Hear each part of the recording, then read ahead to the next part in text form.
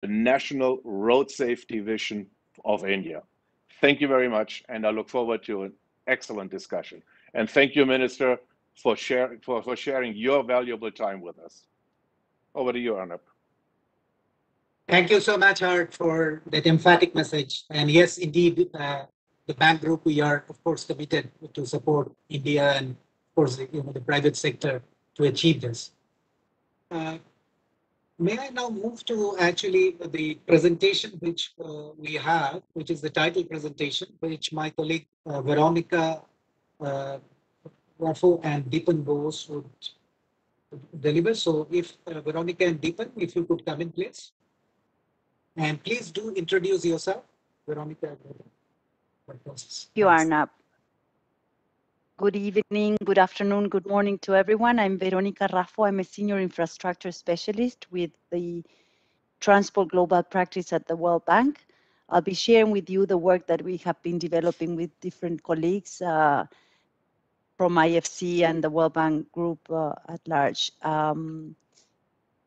Deepan has set it up. Can we move to the, so I'll tell you about this initiative to mobilize private sector capital for road safety. First of all, let me put this work into context as Hart was referring to, the poor status of global road safety and this massive level of underinvestment points to a market failure in how roads impact our societies and economies. Road transport has negative externalities that are not directly assumed by the agents causing them, and those that could benefit from improved road safety are not directly funding it. Therefore, we see that this situation is negating the necessary incentives to finance road safety interventions. We have, on the one hand, those who pay for this weak road safety, the health sector, the insurance sector, the workplace, society at large, and on the other hand, those that hold the solution. So how do I address this problem, this lack of accountability of stakeholders causing road safety, this road safety market failure? We propose a solution to address this problem, and it is precisely relying on sustainable finance to mobilize private sector capital, to align the interests of the private sector and those of society at large, to generate those incentives that are missing, and therefore facilitate the funding of road safety interventions through this alignment of incentives. Next slide, please. We see that the stage is actually set to resolve this failure. First we have the knowledge, the evidence base to inform the right solutions in low and middle income countries. We know what needs to be done. We know which road safety interventions work. We have enough knowledge on how to explore monetization of the benefits of those road safety interventions. IRAP has developed this very strong data and knowledge to precisely monetize those benefits. So we know what needs to be done. And second, we also see in this stage how the private sector increasingly wants investments that not only do well, but also do good. If we look at the sustainable debt market in the last year, if we look at the figures in 2020, we see that this impressive growth in sustainable finance, reaching $732 billion in 2020. And we see themes such as climate change and COVID-19 relief benefiting and leveraging this growing market. The question is, why is road safety not yet capitalizing on these trends? Even when road safety has a very clear mandate within the Sustainable Development Goals. So how do we harness this movement? This initiative, next slide please, Deepan. This initiative launched by the World Bank Group is an attempt precisely to capitalize on these trends and to address this market failure. How do we propose to do this? First, we propose to work on the identification of investable projects with high impact and where we see a strong potential for the private sector participation. Second, working on defining the necessary revenue sources. Funding can be generated by creating new revenue sources, by redirecting revenues from the government, from end users, from corporates. Third, through this mobilization platform, we intend to facilitate access to capital, to precisely capitalize on this growth of the sustainable finance market. Leveraging social and sustainability-linked debt market for private financing of road safety. And then 2 more investment enablers. We know that in some instances, we will need blended finance, catalytic capital to enhance financial viability, to de-risk projects. And we know that in low and middle income countries, we will need to provide technical assistance. This is precisely how this mobilization platform is being designed, with different elements and agencies within the World Bank Group ready to help and chip in. Next slide, Deepan. In this collaborative effort, we have different, as I said, different elements of the World Bank Group working together.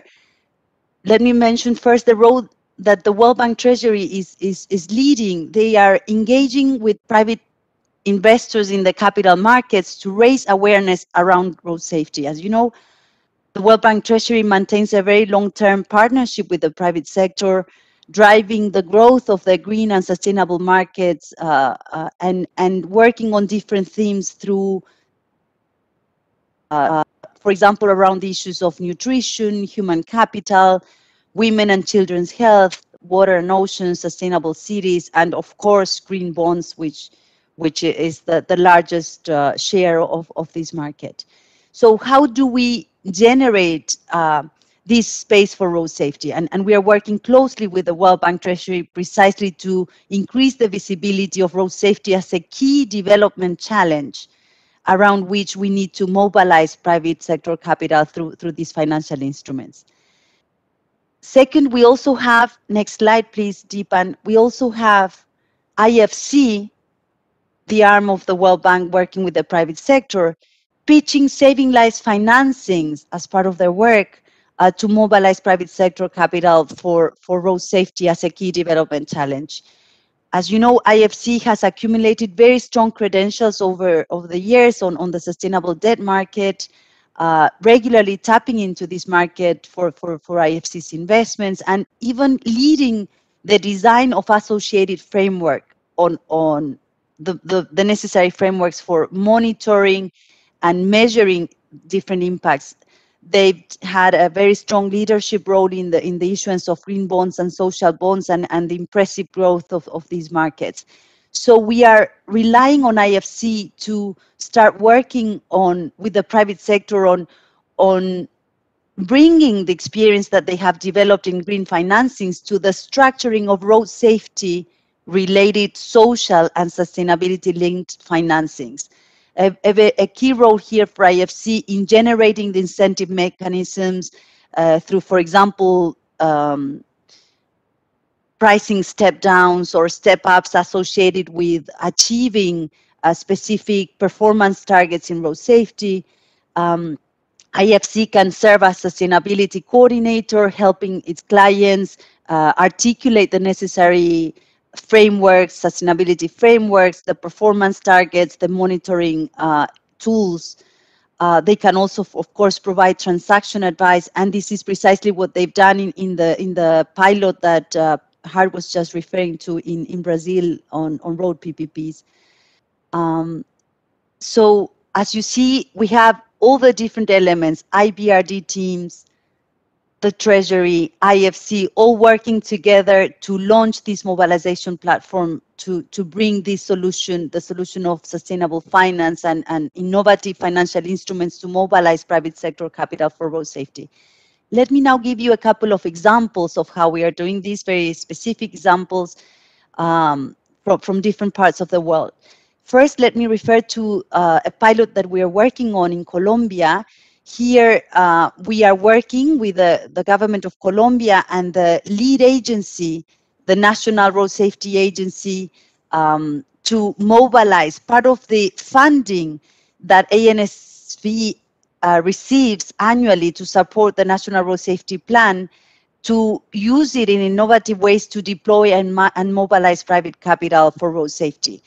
The ANSB receives 3% of premiums allocated, of premiums from the insurance, compulsory third-party car insurance, as part of its budget. So we are working with ANSB and other agencies within the Colombian government to use this funding as a form of blending instruments to improve program financial viability, for example, in improving performance targets within existing concessions, road concessions, or in new concessions, in the non-concession network as well, incentivizing better safety outcomes, and also working on the enabling supportive ecosystem, trying to improve, working with the lead agency on improving data availability, enforcement capability, to generate the necessary ecosystem to launch these innovative financial instruments. In terms of next steps, we will be launching a pilot with concessions in Colombia to determine the road safety specific targets, to identify these pilot corridors, and we hope to be able to share with you soon the result of this work. Another pilot or experience, international experience that we wanted to share with you is the one that Hart was referring to, this road PPP in the state of Sao Paulo in Brazil, the Piracicaba Panorama Brownfield project. Here, IFC served as transaction advisor, helping structure a new concession agreement that has incorporated very clear road safety targets based precisely on the IRAP methodology. This new concession includes penalties if the concessionaires fail to meet the road safety targets, but also a bonus scheme in the form of penalty deduction if certain targets are achieved. As Hart mentioned, this has mobilized $3.4 billion US dollars in private capital as part of this concession to invest in these road upgrades and to bring this section of the road network in Brazil to a 3-star IRAP standard or higher. So we think that the success of the commissioning of these new concessions in the state of Sao Paulo in Brazil demonstrates the ability of road safety to be efficiently negotiated into new concession contracts in low and mid-income country contexts. And it also showcases how effective technical assistance, like the one provided by IFC as transaction advisor or IRAP as a lead knowledge organization, can enhance existing business models in the road safety to correct the market failures that we were referring to before. And finally, let me share one final example with you, a non-road PPP, one from Turkey. In this case, we are referring to a vehicle inspection program developed by the government of Turkey in 2008, basing this experience on a very successful and well-proven system developed in Germany, but adapting it to its local market. This concession stipulated specific targets intended to improve road safety, including the withdrawal of 50,000 old vehicles from traffic and the expansion of the network of vehicle inspection centers. The contract included revenue sharing schedules that aligned the private entity and the government's interests. So always designing these innovative schemes to precisely align those two interests. In this case, we saw a mobilization of $770 million US dollars of private investment, both for capex and the deployment of the and concession and the payment of the concession fee. So let me just mention that this has been a very successful program with a 40% reduction in fatalities and serious injuries since the launch of this program, with the use of very innovative technology, integrated IT systems, real-time data processing, data storage, and very real impact on the ground in terms of saving lives. So we can see that adapting successful models from high income context to low income or middle income countries can work. That if we bring the necessary knowledge, the necessary technical assistance, we can generate those successful pilots, these innovative PPP arrangements, and try to start correcting this market failure that is producing the very poor status of global road safety around the world and this massive level of underinvestment. Deepan, over to you now for more details on India.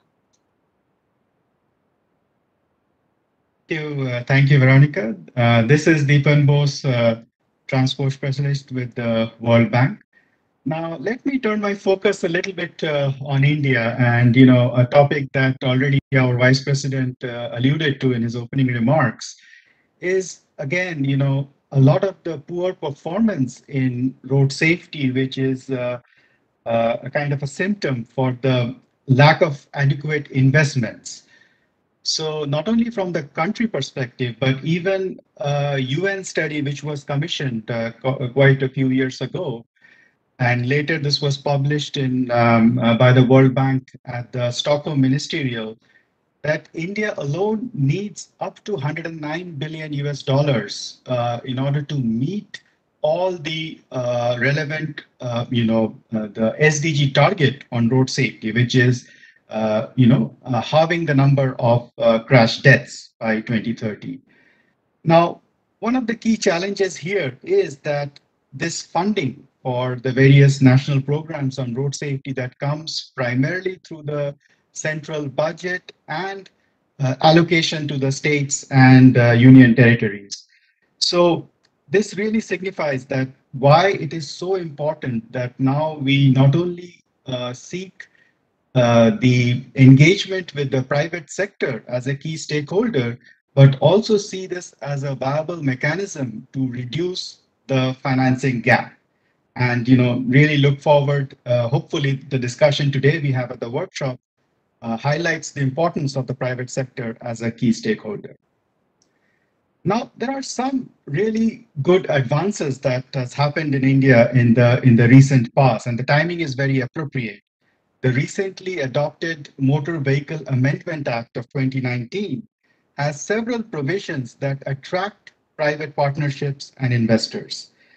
And as the government has now successfully started implementing the MVA through various rulemakings as well as institutional establishment, several aspects are worth noticing. So, for example, the centerpiece, or maybe the most transformative part about MBA, is now the increased accountability for design consultants and contractors to manage the safety performance. And in today's workshop, we already saw some examples, but we are going to go into a lot more details in the second session on how the concession agreements and other infrastructure, management teams can, be incentivized to deliver better on road safety performance. Secondly, the MBA has a lot of emphasis on better governance, digitization, and use of IT-based technology. And again, needless to mention, this really opens up a real opportunity for partnership with the private sector to deliver these kind of, provisions. A notable emphasis for the MBA is also on the post-crash. And India, quite successfully in many states, as you may be aware, that has initiated a public-private model for providing ambulance services, with quite significant performance. Some of the states have even achieved international benchmarks in terms of reducing the time to reach the victims. And finally, the MBA also has a provision for the Motor Vehicle Accident Fund, which is primarily aimed at universal coverage for compensation, but this also provides an opportunity to bring in other forms of, investment, such as the CSR poolings, etc. Now, a question that everybody might have in their mind is that what is in it in the private sector in this all the reform talk that we are talking about. So first and foremost, it provides access to a new asset class and focused on road safety results, impact, as we say. So the social bonds that raised through MORTH or NHI become relevant to attract or access new investors with low-cost funds and funding schemes in a scenario where there is, realization that increasing debt on the NHI is a cause of concern and is also leading to declining interest from the existing private sector investment. So hopefully this can turn around that situation. Secondly, there are several established brownfield projects where there is a steady stream of revenues that can provide securitization through project revenues, as well as the pooling of CSR funds to complement the money that is raised through the social bonds. Hi, Deepan. Deepan Arnab here. Sorry to intervene. Actually, Honorable Minister has another engagement, so he's requesting if we can expedite a little bit in next 1 minute, if we can finish, so that we can go to his. Thank you. I'll wrap up and just to conclude that this raising of the private capital through the social bonds, again in the long run, as the economic dividends are was demonstrated in terms of saving lives and health, which also benefits the economy of India in general, as shown previously. And before concluding, my last slide is also the initiative undertaken by the government of India to attract the private sector through the pooling of CSR funds, not only tax incentives, but also new regulations which allow pooled CSR funds towards targeted cause. I think this is a wonderful opportunity that we are seeing right now. As mentioned previously by Vice President, I mean, the zero fatality corridor, I mean, this is a significant pilot success, would say, I mean, up to 50% reduction that has been observed in 3 years. And now is the time we scale and replicate such an initiative. So the advantage being that not only this provides an excellent framework for building our capacity for data collection, training, etc., but this also supplements the investment that is raised through social bonds, from the complementing investments from the CSR pool. So let me stop here, and I'm sure we will revisit these topics more in detail in our technical sessions coming up. But I really wish we have a very productive discussion on these topics and hear from our private sector partners who have joined today on their views and opinions. Thank you very much. Over to you, Arnab. Thank you so much, Veronica and Deepan. We would definitely get a chance to discuss this in detail in the technical session. So without much ado, now I would actually invite Honorable Minister for his keynote address. Before I do that, sir, I wanted to sincerely thank you for joining this event. We know that the Parliament session is on, and you had several meetings. Just before that, you were meeting several chief ministers, and in spite of that, you have been able to join. That indeed shows your commitment and your encouragement, as always, to this cause of road safety. Over to you, sir, for your keynote address. Thanks. Thank you, Mr. Hartwing. Over to you, sir, for your keynote address. Thank you, Mr. Hartwing Skeffel, Vice President, South Asia Region, World Bank. All respectable dignitaries, Mr. Arnab Bandopadhyay, Lead Transport Specialist and Infrastructure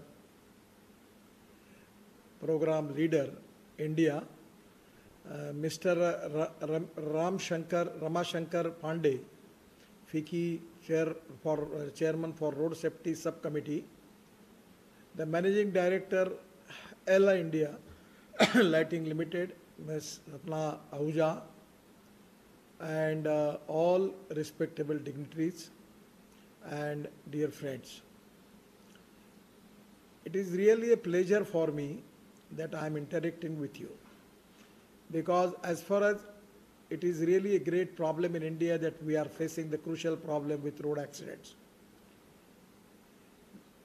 Regarding it is my pleasure to be present virtually among the development finance community and the industry leaders to address them on a very important subject of private capital mobilization in road sector, road safety. Firstly, I would like to thank the World Bank and all the corporates that are consistently working towards road safety and supporting government's initiatives towards reducing road accidents. The road safety is an extremely major public health issue across the world and has become a challenge for the entire developing and low middle income countries like India. India ranks first in the number of road accident deaths across the 199 countries reported in the World Road Statistics. As per the WHO Global Report on Road Safety, India accounts for almost 11% of an accidents related to deaths in the world. In India, 1.5 lakh people die and about 5 lakh people are injured in 5 lakh road accidents every year. As per the World Bank and Save Life Foundation study, it is clear and evident that the road accidents put a heavy socio-economic burden on the society and the nation as a whole. Due to fatalities in road accidents, there is not only a loss of human life, but importantly, it has a greater impact in terms of loss of bread earner in a family, a professional loss to the employer, and all over loss to the economy. Road safety can bring a huge push to the economy, especially since we lose about 3% of our GDP on account of road accidents. The rapid expansion in the road network motorization and urbanization in India has been accompanied by the rise in road accidents resulting in injuries, fatalities, disabilities, and hospitalization with severe socio-economic costs across the country. At the third Global Ministerial Conference on Road Safety held in Stockholm, in Sweden, we have committed to reduce 50% of accident death by 2030. My vision is to achieve a 50% of reduction in road accident death by 2025 and zero accident-related fatalities in the country by 2030. This is not an impossible task. Transport being a concurrent list subject according to the Indian polity, the road safety requires dedicated joint reform from all stakeholders from the central, state, municipal, and even taluka levels. In India, national highway and state highways accounts for about 5% of the total road length. These highways alone account for 61% of road accidents, deaths, which is an extremely large share. The working age group of 18 to 60 accounted for a share of 84% in the total road accident deaths.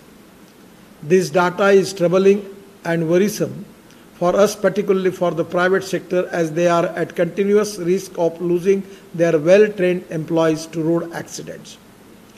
The private sector is a broad community and contributes significantly to the employment share and growth of the economy.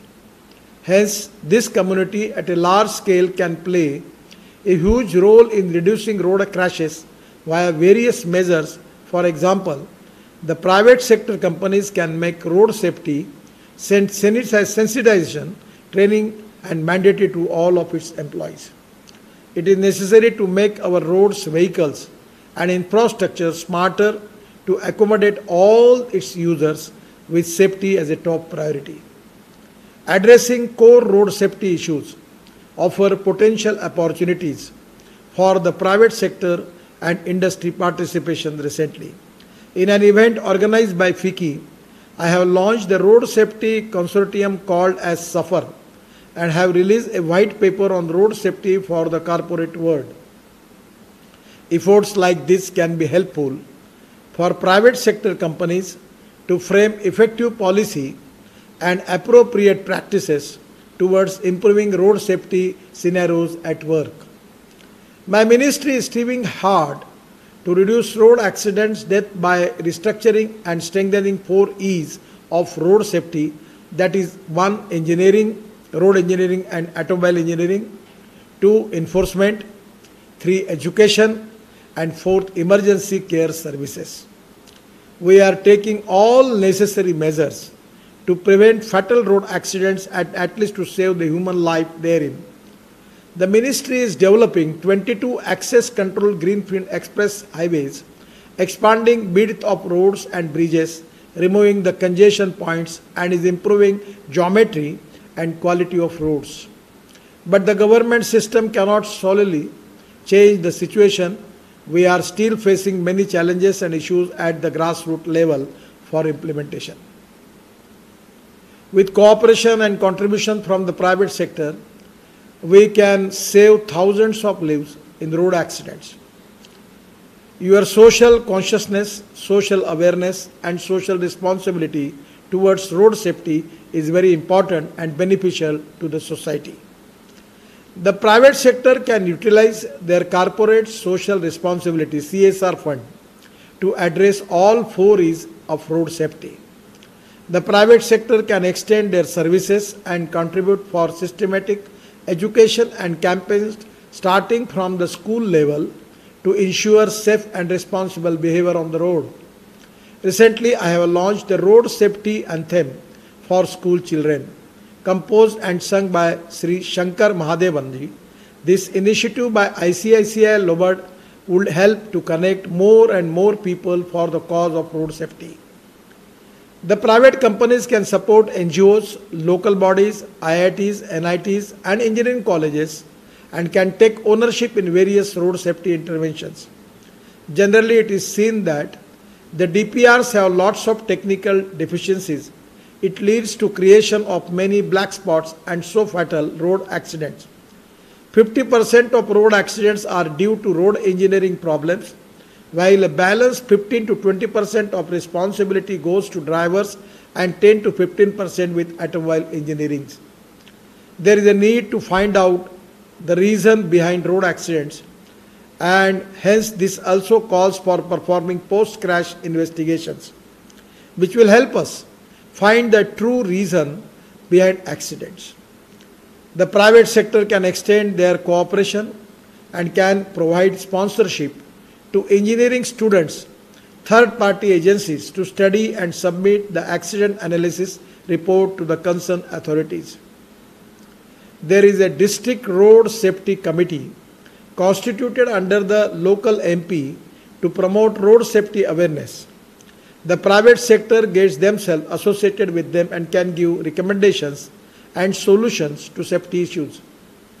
Further, Ministry has constituted National Road Safety Council, an independent body to carry out road safety activities in consultation with all stakeholders. I am the chairman of this council, and all corporates and industry partners are welcome to submit their proposals. The council will support you.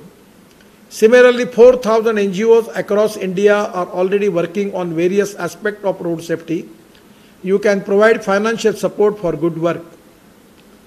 For example, an NGO named Jana Akrosh in Nagpur is formed by retired people who have a diverse set of experiences, ideas and plans for which you can support and involve for conducting road safety activities. The IIT Delhi-based NGO called as Indian Road Safety Campaign, led by Mr. Dipanshu Gupta, is doing great work in the field of defensive driving and first responder training. The private sector can provide and incubate such NGOs who are doing phenomenal work in this area.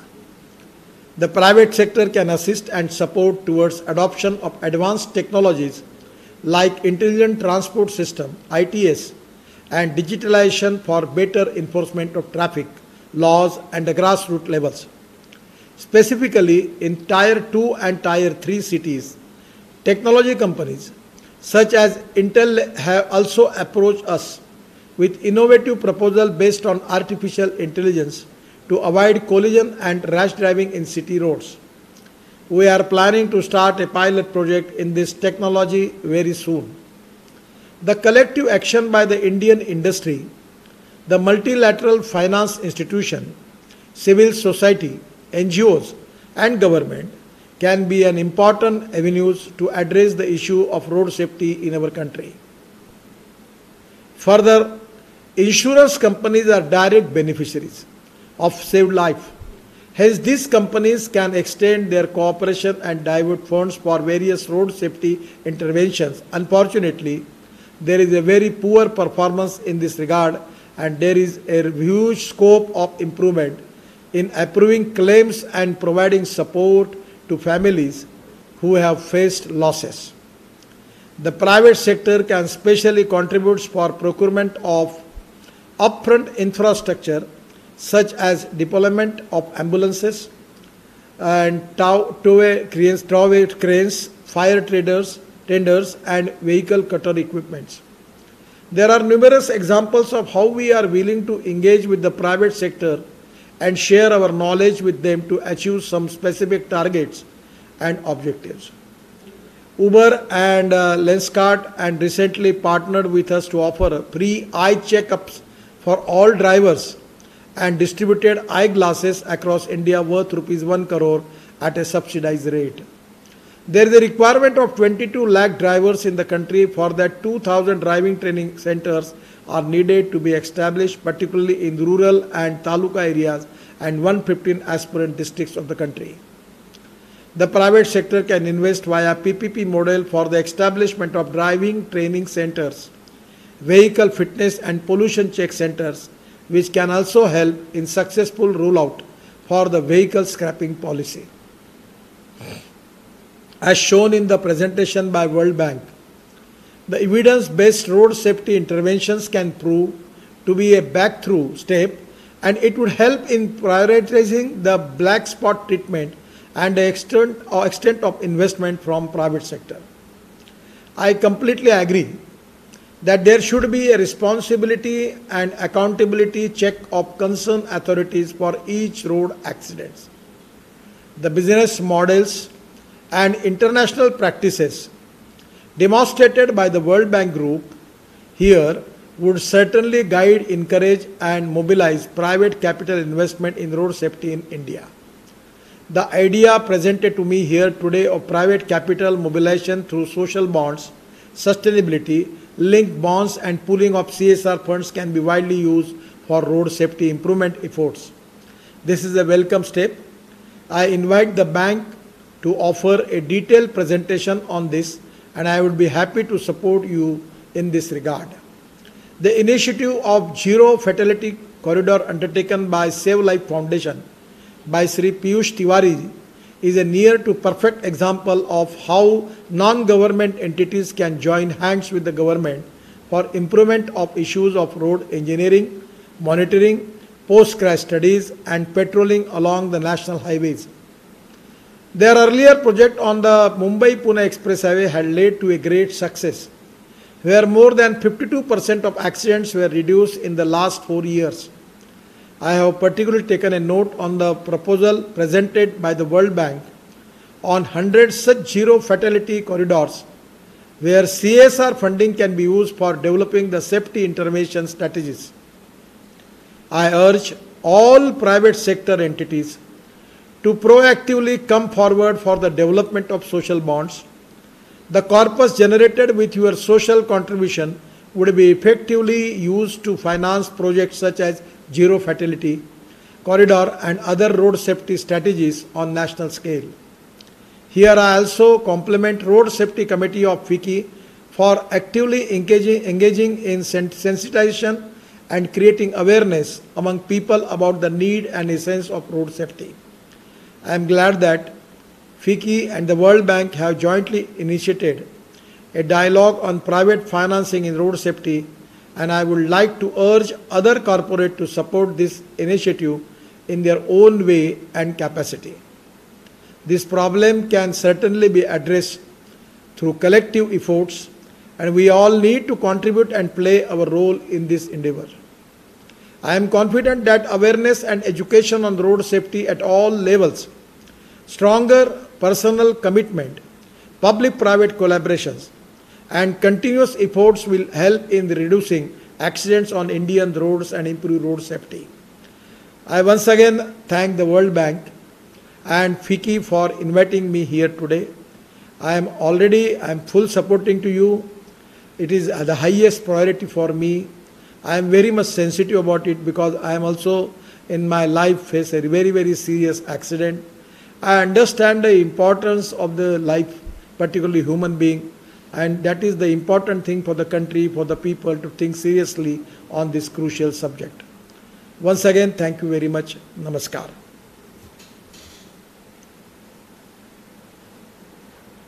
Thanks so much, sir. And as always, sir, so many examples and so many avenues to explore and think out of the box. Sir, we have also noted your invitation. So FICCI ourselves from the World Bank and also as a civil society representative will definitely meet and take this initiative forward. Thanks again, sir, very much for joining in this busy time. And we know that you have another engagement. So thank you, sir. Thank you, sir. Okay. Okay.